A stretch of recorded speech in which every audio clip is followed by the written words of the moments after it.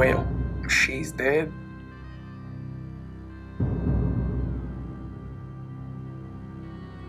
I'm sorry, she's dead. It was a heart attack and it was fatal. It doesn't make any sense. What do you mean it doesn't make any sense? How could you be so heartless? She's dead. Boom, Shaquille Falkwe. Jezebel didn't show any symptoms. She never said anything about chest pain or discomfort, and as a female, she didn't talk about the other common symptoms that are more seen in women than in men. Shortness of breath, nausea, vomiting, back pain, jaw pain. She didn't say anything about that. Nothing! Guys, Jezebel just died. She wouldn't want us to be like this. But Sid is right. She didn't show any symptoms.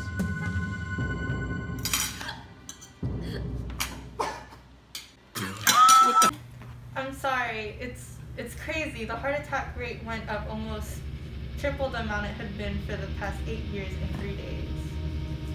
Well, when one or more of your coronary arteries become blocked over time, it will narrow due to a buildup of substances like cholesterol and other various substances. The artery disease will cause a heart attack. One of the plaques can rupture during a heart attack and therefore spill the substances that block the arteries into the bloodstream. The blood clot will eventually form at the rupture. The clot can completely block the flow of blood through the coronary artery if it is large enough. That's what had happened to your friend today. Let's do exercising to help keep our cholesterol levels low. It'll help keep from the blood clotting in the blood vessels, right? So I'm just thinking, let's exercise, let's do yoga, let's do aerobics, let's start hiking, let's keep a low sugar diet.